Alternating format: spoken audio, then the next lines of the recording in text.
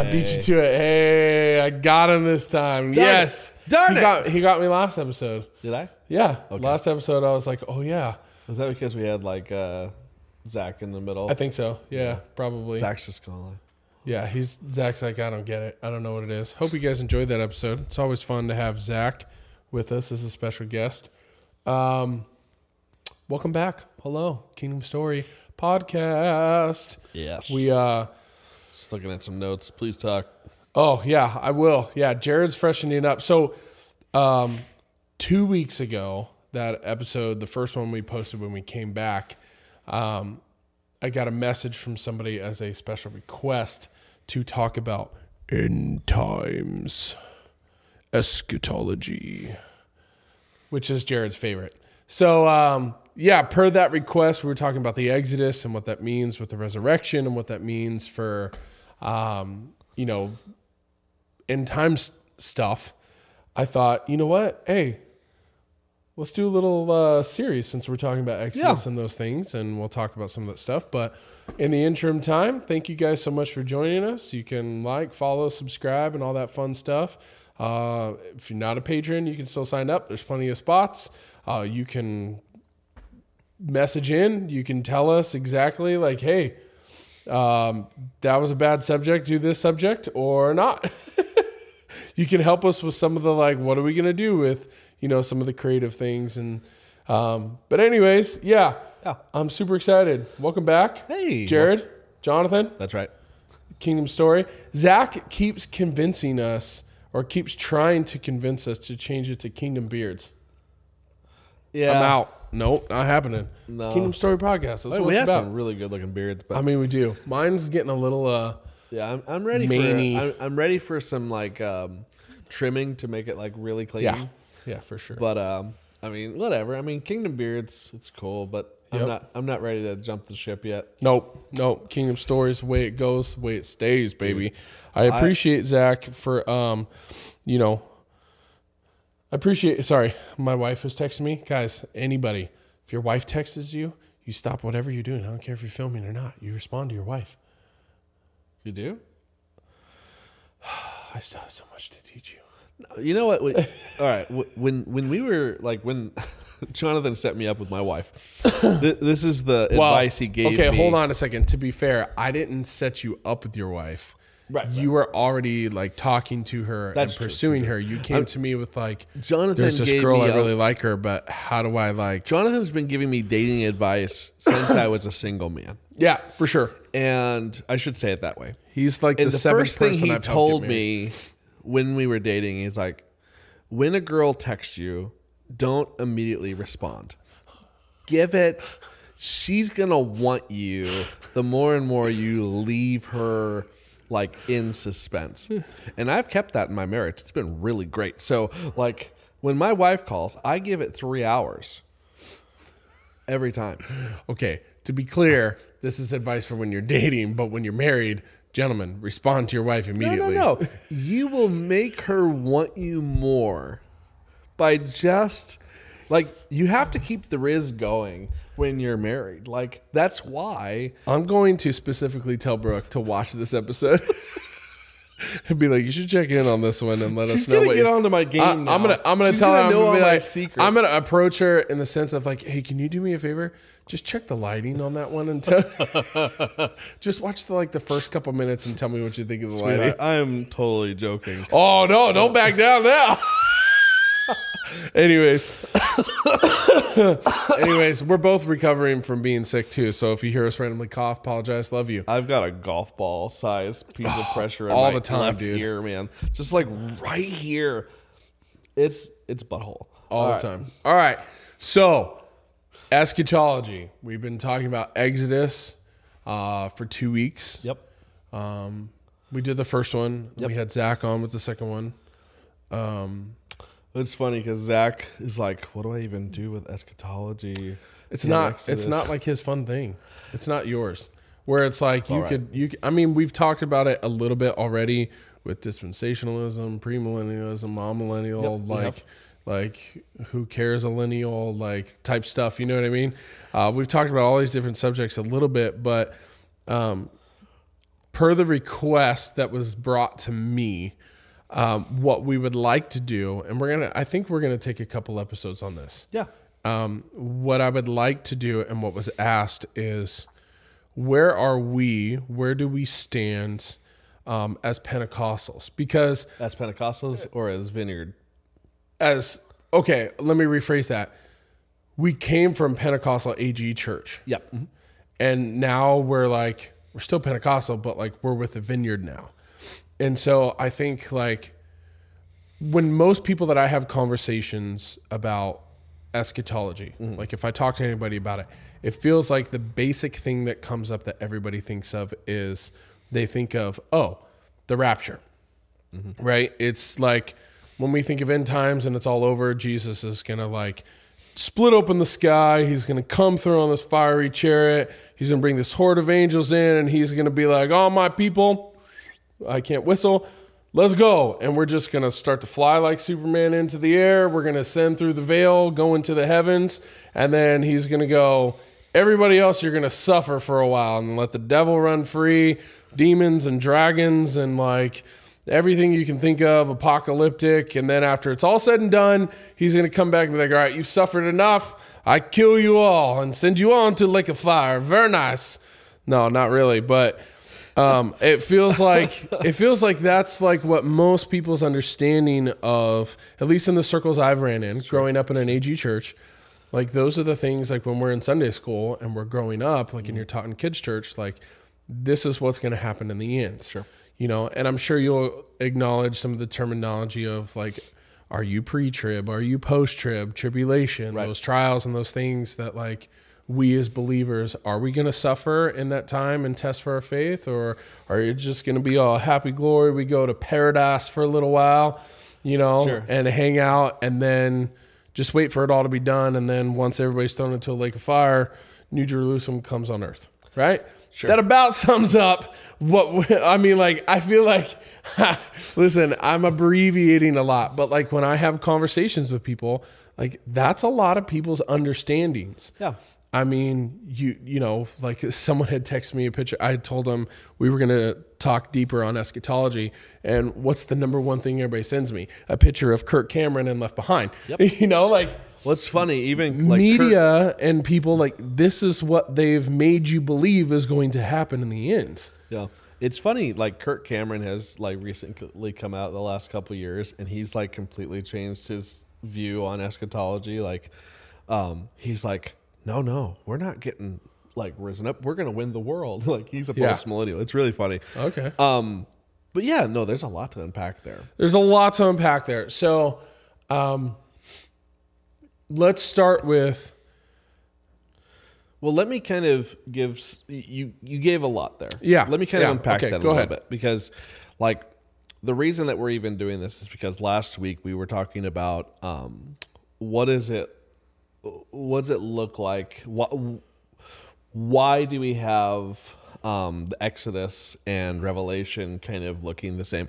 And I brought in an imagery type of viewpoint of Revelation, which is very different than our tradition that we grew up with, because I presented that Revelation chapter 6, 7, 8, 9, and then of course when you're talking about the other bowl and trumpet judgments, but the seal judgments and all of these things represent they represent in figurative form the 10 plagues of Egypt. Now, and I'm using that as figurative imagery language. And so my hope for this small series is to kind of break down in segmented space. This episode, we'll talk about tradition. We'll talk about Baptist, Pentecostal, charismatic, and evangelical tradition, and why we've gotten to the eschatology that we're at, and why we as Vineyard pastors don't agree with it. But I also want to tack on in the next couple things of what does it look like for us to read Revelation? How are there 4 different views to read Revelation? I also want to talk about the opposite charismatic Pentecostal tradition that's really, really ramping up right now, which is called, it's the New Apostolic Reformation, is really pushing into the Seven Mountains Mandate, and that's a form of post-millennialism. So I'm going to really dive into kind of why do we have the eschatology we have? What is, and we'll probably do this in this order, the eschatology we have. What is the eschatology that's become very popular in charismatic circles? Yep. So we'll deal with Seven Mountain Mandate in the next episode. And then I'll talk about what are the 4 ways that we could view Revelation from, and what I think is the most appropriate ways we can look at this from a kingdom theology vineyard position. Right. Okay. So, awesome. Fasten your seatbelts, because here we go. Okay, so the first question I want to ask is, and I know we'll probably talk about this in greater lengths, but like, if we're going to start with the background of the AG and what their thought is, because we'll start there. You mentioned a few, and you want to touch on those.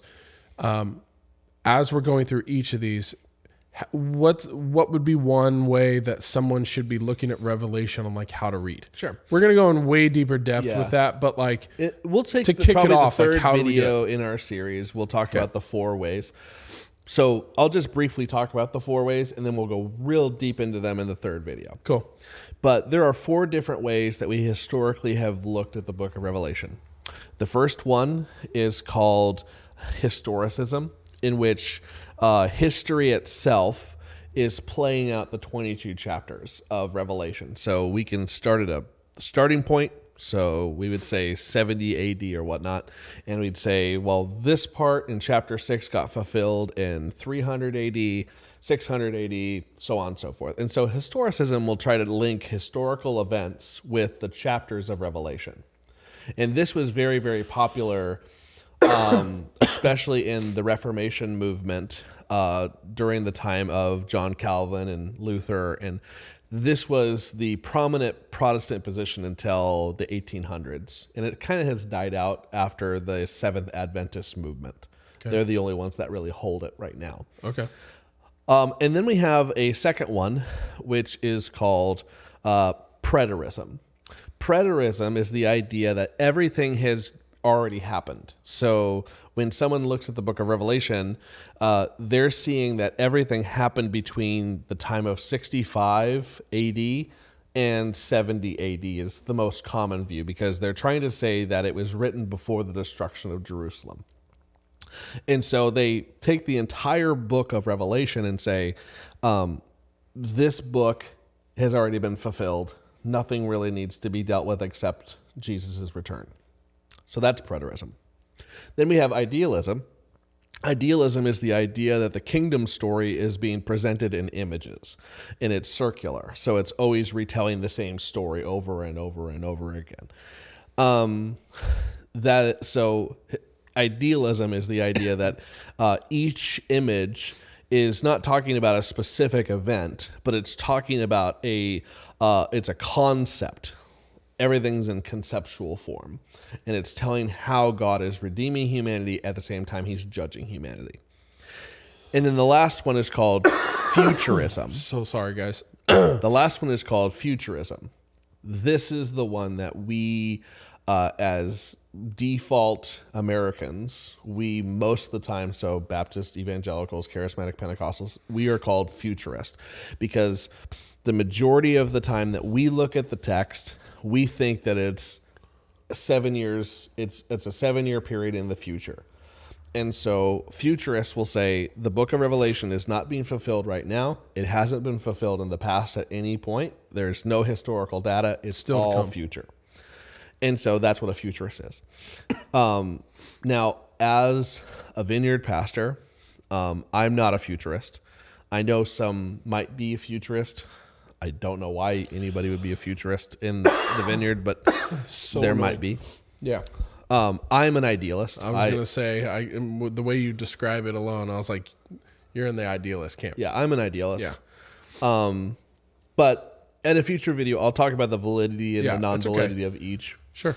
But yeah, most if we're talking heritage, Pentecostals, Baptists, Charismatics all come from a stream that you could just call the evangelical stream. If Yeah. you're looking at a tree and you're looking at like all these branches, so you have the church as the trunk, and you have different branches. So you could see like the Roman Catholic or the Eastern Orthodox Protestant branch. We're on that Baptist branch, that low church branch. And that's where the majority of Baptist evangelicals, charismatics, and where we would find our family tree. Gotcha. Okay, so thank you for that. So now that you've kind of given an idea of like, okay, looking at Revelation in these 4 different ways, and again, we'll expand on those in another video. But now that we're looking at them through these like 4 lenses potentially, as we're going through, and we're going to talk about, okay, well, we both came from an AG church. You originally came from a Baptist church in the beginning, right? Yep. Yeah, and then you guys, we ended up at the same church together growing up, like later, which was Assemblies. And then like, so Yeah, like, let's talk about those 2. Like, so typically, like, where do you see, okay, this is like where the AG camp kind of lives, and then this is where like the Baptist camp kind of lives. Well, oh man, you're having a rough day. I am. Oh, I'm so sorry. So Pentecostals in general, so Pentecostals and Charismatics and Evangelicals all can find their history in the Baptist movement, right? So the Baptists, they'll claim to go all the way back to the original. I don't agree with their Baptist history. I see them coming out of the Anabaptist movement in the beginning of the Reformation. But so from about 15th and 16th century on, we have the Baptist movement most likely. And they become very solidified in the Americas. Like they are like the bread and butter of that rugged American individualism. Like if you go down to the South, like the Baptist is the most prominent denomination. The Southern Baptist denomination is the largest non-Catholic denomination in the world. And it's because it's grown and it's kind of built itself, especially in the Americas, and then gone outward. But America was ripe for the Baptist movement. And you had this group of Christians called the main line. So you have Presbyterians, Lutherans, Methodists. About the time you get to the 19th century, so like late 1800s, you have the seminaries being influenced by the German, a lot of German theologians. And there had been this liberal look at the scriptures at the time. So you have this 19th century, 18th century skepticism that just kind of flowed right into the church. So everything about, is Jesus really historical? Did he die? Did he have a virgin birth? Let's look at all those miracles. Are they valid? Are any of them right? What ended up happening is the Baptists said, we don't want to do anything, we don't want to have anything to do with this kind of stuff. And so what they did is they separated themselves from the seminaries and they became what we call fundamentalists. So the Assemblies of God and the other Pentecostal churches, they breed out of that same kind of experience. So much of the converts of Azusa Street, much of the converts that came into the charismatic Pentecostal stream since like the 1905 Azusa Street revival that kind of hit the church, the majority of the beginning people were out of the Baptist movement. And so you end up with a smorgasbord of these fundamentalist Baptists who get filled with the Holy Spirit. And so you see that they just take all of that same theology and they just transplant it right into with their Pentecostal experience. And so that early Pentecostal thing is there's very little difference between fundamentalism and the Assemblies of God, upbringing with their theology at the beginning. And so it's just so what ended up happening is when you had the fundamentalist movement, the fundamentalist movement had like 5 specific fundamentals of the faith that they kept to.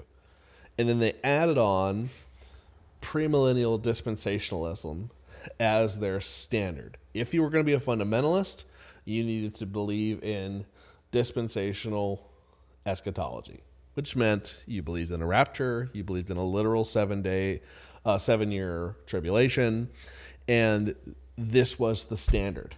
And so you have these newly formed charismatics who are experiencing revival and healing, but at the same time, they somehow had a cognitive dissonance to say, also, the world's going to get worse and worse and worse, and we're going to do this. So you had this kind of warring kind of ideology between revivalism and fatalism, which really doesn't make a lot of sense. Like, not at all. Yeah, it doesn't make a lot of sense at all. Yeah. So, like, I watched this thing.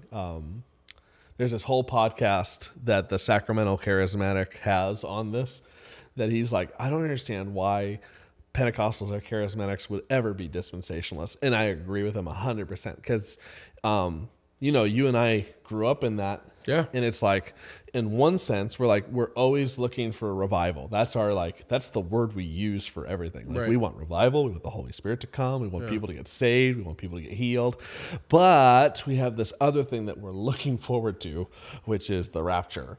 And before the rapture, everything's got to get really, really bad, Yeah. So at the very onset of the beginning of the tradition of Pentecostalism, you have kind of adopted in a theology that kind of runs counter to the rest of the ethos.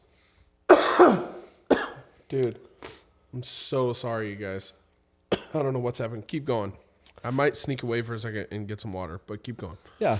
But so you end up, and like you had mentioned earlier, that like we are still Pentecostals. Yeah. I would say like we're Pentecostals in like the small p sense. Like we're not capital P Pentecostals. But that's because Explain the difference. Sure, for sure. For those that might not understand. Explain the difference. Okay, so I won't go into this too heavy. That's okay. We have 3 different movements in the 20th century. So like if you ever hear like we're third wave Pentecostals or third wave charismatics, it's because there were 3 waves. Do you need to take a break? No, I don't. My gosh. I'm so sorry, everybody. Continue. But there's 3 waves in the 20th century. So you have one that Azusa Street is kind of symbolized. That movement between the early 1900s that starts the assemblies, that starts the Church of God, that starts all of the traditional classic Pentecostal churches. Like, that's one move. The second move is the charismatic movement in the 1960s, where the Spirit kind of flows into the Presbyterians, Lutherans, Episcopalians, and Methodist movement. And then you have the 1980s, or the 1970s moving into the 80s, where it finally comes into the evangelical camp. And that's where you have Wimber and Calvary Chapel and the Vineyard all kind of experiencing the Holy Spirit. So you have 3 different moves. As the Vineyard, we're third wave. We're part of that evangelical move. So we wouldn't be considered Pentecostal in the classic sense. Yep. We would be Pentecostal in the experiential sense. Yep. So where a Pentecostal would believe that you need to experience speaking in tongues as the initial physical evidence, like that's the standard. So what that means is, if you're not a Pentecostal, let me kind of explain it this way. They believe that you can get saved, but not be filled with the Holy Spirit. Until you speak in tongues. Right. So you can get saved, but there's a second thing that needs to happen for you to receive power. And that is that you need to be filled with the Holy Spirit for works of ministry. So you can't have the gifts and the power until you speak in tongues. So that's what they call the second blessing theology. And so that was the standard. If you're a classic Pentecostal, like speaking in tongues is the initial physical evidence that you're filled with the power. Yeah. If you come down to the I third just think wave, of that's our AG Bible school that we went to Right. all the way. Right. Had to write papers on that. And it's like hard to write a paper on something I don't agree with. exactly. But you like the vineyard would take a evangelical approach, meaning that salvation is equated to the baptism of the Holy Spirit. So when you receive Jesus, you also will receive his Spirit. Yeah. Now there's some caveats to that depending on what vineyard teacher you're thinking about. So like a lot of us will take an evangelical position and say, when you say the prayer, when you mean it, when you repent, you receive the Spirit. Others will say the Spirit will come to those who believed, but it might be at the time that the Spirit decides. So that's the classical vineyard position that you'll see like in Morphew's book, which is a good conversation that we're not going to have.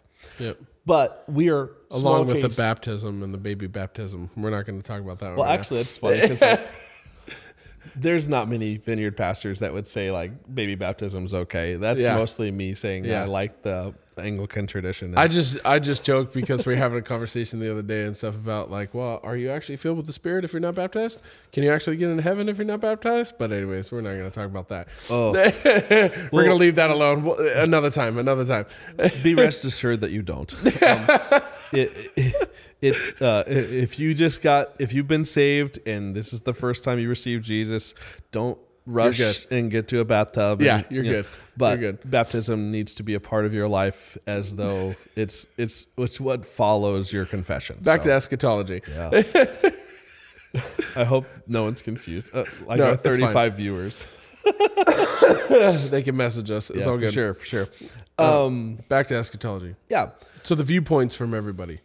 Okay, so the classical Pentecostal. So if you're a Pentecostal, or if you're a Baptist, or if you're an evangelical, or if you're a charismatic, most likely you have been raised in an environment that dispensationalism is the norm.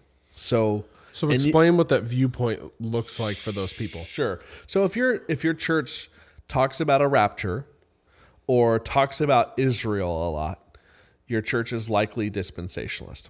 And the reason that it's the case is because there's two major distinctions that a dispensationalist church will have that other churches that are non-dispensational don't really care about whatsoever. And those distinctions are the main characteristic of dispensationalism is that the church and Israel are two very distinct things. They're not the same at all. So Israel is its own thing, and the church is its other thing. And both of them are the bride of Christ, but both of them have different covenants. So that's one distinction. The other distinction of dispensationalism is the idea of a pre-tribulational rapture, that the church will be taken out of the world prior to prior to the tribulation that the world's going to experience. So you have this twofold return, that Jesus comes for his saints, the world endures under 7 years of tribulation, and then Jesus returns at the end with his saints to overthrow the Antichrist and his armies. So those are the two major distinctions. But there's a lot of things that are embedded into that theology that most people don't know about. And it's the embedded pieces of this theology that really, really don't jive with, one, it shouldn't jive with a charismatic audience. And two, it doesn't work really well with kingdom theology at all. And our presupposition, obviously, is that kingdom theology is correct, and therefore dispensationalism can't be correct. Now, I will caveat one thing before we go further into this, because there might be a a dispensationalist will say, well, I've read academic papers and I actually understand the progressive dispensationalist opinion. And if that's you, I'm not talking about you. I'm talking about mostly the folk dispensationalism that's mostly into the church. But I will kind of just make this caveat now. There is a movement called progressive dispensationalism that is very, very close to generic evangelicalism, with one caveat, and they'll stay with the first presupposition that the church and Israel are separate, but there's always different kind of lines they draw there. And even though I would disagree with this, and I'll explain why I disagree with this is not nearly as problematic as the rest of the embedded situations that are kind of the rest of the theology that's embedded in dispensationalism. So if you're a progressive dispensationalist and you really like Darrell Bach, I'm not going to fight you, and we're friends for as much as I can tell and care. So yeah, anyway. So what was the thing then you were going to caveat against it? I'm saying that the progressive dispensationalists are so close to my position. Oh, okay. Except for they would put a distinction between the church and Israel. Okay. But because they don't really draw their lines too hard, that's our one and only real struggle, unless we're going to get nitty-gritty about the millennium. And honestly, I don't really want to get into millennial fights in this video. That's fine. Okay, so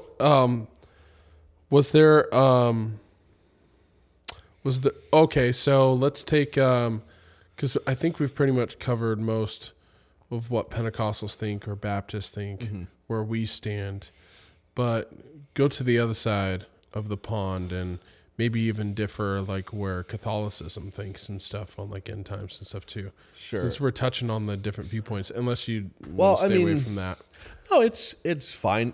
That'd be a good thing. So let me lay that out for a second, because if we're talking eschatology as a tradition, dispensationalism has only been around since 1832-ish, right? It's new. It's the new kid on the block. And it's been adopted by Baptists and the people on that same branch, mostly because of the fundamentalist movement of the early 1900s. But if you're looking historically, if we go all the way back to the beginning of time, we have the Catholic and the Eastern Orthodox Church. They believe in amillennialism.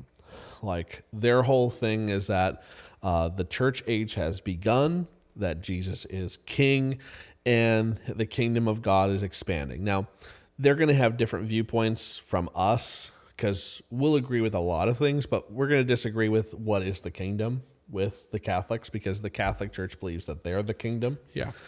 And I'm not entirely sure how the Eastern Orthodox appropriates this, but for the majority of Christian history, amillennialism has been the standard since Augustine. Before that, you had historic premillennialism, but that kind of died off after Montanus, which was in the mid-4th century.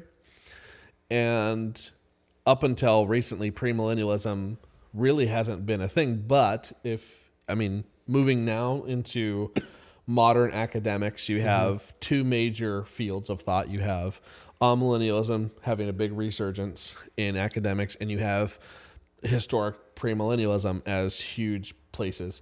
And then, of course, you have postmillennialism kind of coming in there and saying, hey, don't forget me. But it's taking a huge, like postmillennialism, we'll take a whole video on this. That's taking a huge surge in charismatic system right now. And this kind of goes back to our thought for a moment, is we remember in the early 1900s when the Assemblies and Church of God and the Pentecostals formed, they took on that original idea of, they just took the Baptist eschatology that went counter against the rest of their theology. Postmillennialism and revivalism with the charismatics and Pentecostals, they go hand in hand. And so that's why you're seeing this climb in like Seven Mountain Mandate and postmillennialism, or at least a variation of postmillennialism really rising. And we'll talk about that in full in the next episode. But that's actually the logical conclusion that they should, like, that breeds in the mind of the charismatic. And we can break that down. But I haven't really told us why dispensationalism doesn't fit with our kingdom theology. Yeah, well, my last question for you for this episode was going to be, where are we? Yeah. Where do we stand? And I say we because we're both pastors at the same church and stuff, and you explain it a lot better than I do. But I mean, like, explain where we are, where we stand, and why we don't lean towards that dispensational way. Sure. So in Derek Morphew's book, Breakthrough, he presents the millennial views. I'm not really going to worry too much about millennial views because millennial views are just so focused on Revelation 20. And I've, in a previous video, kind of outed myself as an amillennial. I agree with the historic church in this to a degree. But speaking on behalf of like the Vineyard, at least Derek Morphew's suggestion that the Vineyard should be pursuing the middle ground. I think that the kingdom theology of the already and the not yet, which I probably should break down a little bit. The already and not yet is the key value of the Vineyard. So I need to kind of explain this and explain what dispensationalism is in reference to this and why kingdom theology can't work. Go for it. So wait, why kingdom theology can't work? Dispensationalism in its classic form cannot work with already and not yet theology. Okay. The way you phrased it made it sound like you were saying kingdom theology can't work. Sorry. Kingdom theology I got is not compatible with dispensationalism. Got you. Okay. That's okay. Now, the caveat was progressive dispensationalism is a different monster. So if you're just, don't write me if you're progressive dispensational. No, write him. That'll be fun. No, you and I will go nowhere. But don't just like say I'm a progressive dispensationalist just because you don't like to be discategorized either. Be a lot like, think about it. So anyway, continue. The already and the not yet is the bread and butter of kingdom theology. And it's the story that we're telling over and over again through the kingdom story. The already is that Jesus, in his earthly ministry, the whole point of the gospel was that Jesus became king. And I can use that just as a thought, like they co-opted this word called gospel, which was the euangelion is the Greek word, which if we use it, it's the evangelion, but euangelion is how it's really pronounced. The evangelion is the good news. And in its base form, good news just means good news. But it was never used that way by the people writing. The people that used this word was the emperors. And every time an emperor would die, they would bring a new emperor, and that emperor would send out his evangelion. And it was the good news that Caesar Augustus was on the throne. It's the good news that Tiberius Caesar is on the throne. And so the evangelion was the good news that because we have a Caesar on the throne in Rome, the eschatology of Rome, the overthrow of all the lands is going to continue. Rome is superior, and we are going to overcome everything. The gospel writers co-opted this word and said, this is the story, the good news, that King Jesus is now ruler of the universe. He is the King of kings. All authority in heaven and on earth have been given to him. Therefore, go and make disciples of all the nations, baptizing them in the name of the Father and the Son and the Holy Spirit, and teaching them to obey all the commandments that he has given, and he will be with us until the end of the age. That is the good news, that Jesus has become king, and he's not king in the future, he is king now. Yep. Now, the already aspect of this is that there are elements of the kingdom of God that we experience in the here and now. And what that means is that you and I have a foretaste of the future. In the Old Testament, the Holy Spirit was supposed to come on the last day of human history. That when the Messiah would come, when the end of the world was coming, now everybody would be filled with the Spirit. Well, when Jesus took on the last day in his death, Pentecost represents this Jesus in the Spirit coming in the middle of history rather than the end. And so what we are saying is we now have a foretaste of the future. You and I, when we experience the Holy Spirit, we're experiencing the future reality of the kingdom in the present. The future age has impacted and broken through in the present age, which is the already and the not yet. So we're experiencing the future currently with the indwelling of the Holy Spirit. So when we are saved, we are living in the new age. We are not going to be new creations. We are new creations. We're not just going to be saved from our sin. We are saved. And we're being saved, and we will be saved. Already and not yet. We are being, and we will be fully. And that's why we can experience healings and miracles, signs and wonders, and yet they're not permanent because we don't have immortality. The immortality comes when Jesus' kingdom fully arrives, right, and sin is obliterated and overthrown, and we are resurrected into our perfect state where there is no sin, there is no death, there is no disease. So the already is we experience the future, but not fully.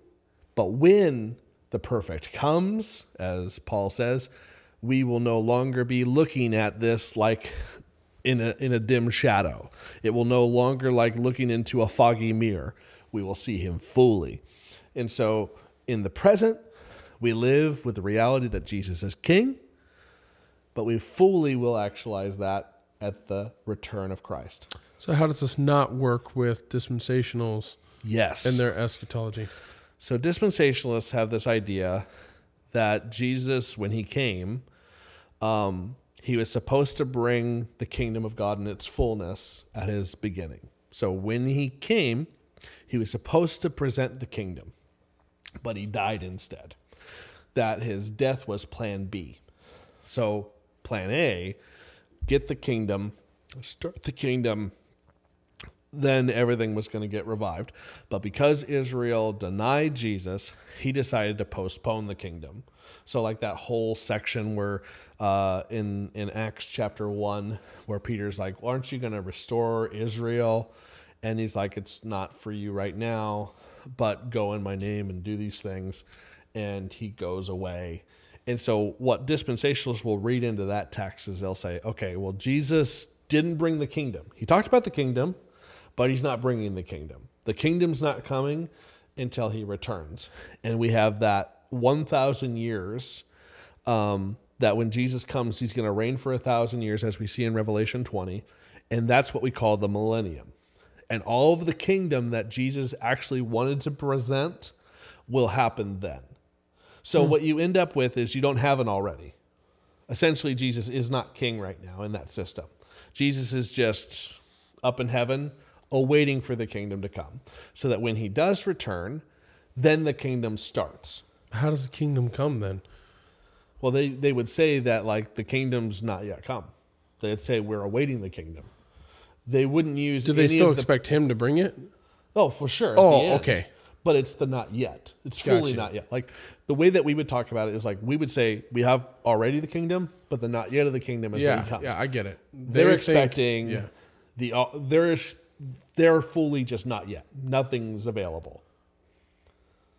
Like they wouldn't put the same categories. It sucks. Like, but I think we've talked about this a little bit before because that's like the viewpoint of like, well, Jesus showed up and basically failed, so he's not king yet. So he's going to leave, and then he'll come back later and try again. But this is also the so if he fails again, like, right? Then is he going to leave and then come back and try again later? But this is also the reason. This is also the reason that it doesn't make any sense for Pentecostals and charismatics. Yeah, because if you have no kingdom, you have no healing, you have no miracles, you have no signs and wonders. Yeah. And I would say it this way, because dispensationalism leads to cessationism. And let me explain that a little bit too. If you're a dispensationalist, you must believe that there are dispensations, which means there are times and spaces in which God does different things through time and space at different times. So like If I take the age of Adam, or the age of Noah, or the age of Abraham, and the age of Moses, the age of David, the age of Jesus and the early apostles, and now we're in the church age, but since the apostles, we have no miracles. The Pentecostals, to be logical, have to add a new dispensation we're in since Azusa Street. They now have to, since Topeka, Kansas, I should say, since 1901, there has to be a new dispensation called the last days.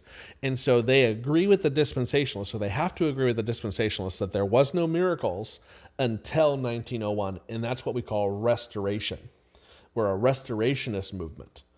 And so you have to add a whole new dispensation. It has to now make its own rounds. And that's really where everything breaks down, right? So initial dispensationalism doesn't work for the charismatic. So you have to add a new dispensation that we're in until when, right? Whereas if you're a kingdom theologian or an adherent to kingdom theology, I'm not a theologian. I don't have a degree. Sorry. If you adhere to kingdom theology, you're saying no dispensations. God has had one story that he's going to accomplish all the way through the story. And that's what our whole podcast is about, is that we are telling the kingdom story that it started in Eden, and it will end in Eden. Yep. That the whole story is about God fulfilling his plan from the beginning and will end at the fullness of the Gentiles and Israel's accepting of the Messiah. And that will complete the Great Commission and the fullness of the story. So we would disagree with the fundamental thought process of dispensations. God's not doing different stories. God has one story. And so as a kingdom adherent, I can't agree with dispensationalism. Also, as a continuationist, I can't be a restorationist, because then I have to say that there are no miracles between the time of the apostles to the time of Azusa Street or Topeka, Kansas. Sorry. Who cares? No one's going to know what I'm saying. That means that there's 1,800 years of no miracles. But if I look at history, I see miracles throughout the entire church age. Yeah. Like the Spirit has never What was the book you've been reading recently that documents a whole bunch of miracles? It's called Miracles by Craig Keener. Yeah. And Craig Keener does a historical documentary of like miracles since like 15, 16, 1700s. Yeah. On to present day. Yeah. So, and they're all, I mean, they're as verified as you can with eyewitnesses and medical evidence as you can get. Yeah. So. Nice. Okay, so where are we at? Okay, I'm going to call this one. Okay. In the next episode, we're going to talk more on the mountains. Yep. The seven mountains. We'll talk about Reconstructionism. Right. And that fun and stuff. then in the next one, we'll ask a few more questions on like where people are at and stuff with like what their thought processes are and things like that. So we'll do something that's a little fun. We'll do some quick fire ones. Okay. Nice. All right, cool. All right. Well, thank you guys for that one. I hope you enjoyed. I'm so sorry. I was like coughing nonstop, guys. I apologize. I tried to preface in the beginning. I was sick. So I'm feeling hopefully better as we continue to film, because we're busting out a few of these to get ahead, because I will be traveling again for work. So, yeah, if on the next couple episodes you see me just walk away, I'll just edit the camera shift to only to you. So I just walk out. Anyways, we love you guys. If you have questions and comments, as always, please leave them. These next few episodes and stuff in this subject is always heavy-handed. It's always what? Yeah, well, you stupid people. Yeah. Well, it's also like very like touchy, heavy subject that everybody feels like has an opinion on for what's going to happen in the end and how it's going to look. You know, and wars and rumors of wars and all kinds of fun stuff. And like the end is coming, the end is near, type fun stuff. So, but anyways, if you guys have questions or comments, leave them. We love to see them. We'll get to them. We'll address them. We'll bring them on an episode. We'll talk about them and stuff and answer any questions that come about. But otherwise, we love you guys. Thank you for tuning in again. Hope you enjoyed this one. And we'll catch you on the next episode of the Kingdom Story Podcast. Not Kingdom Beards.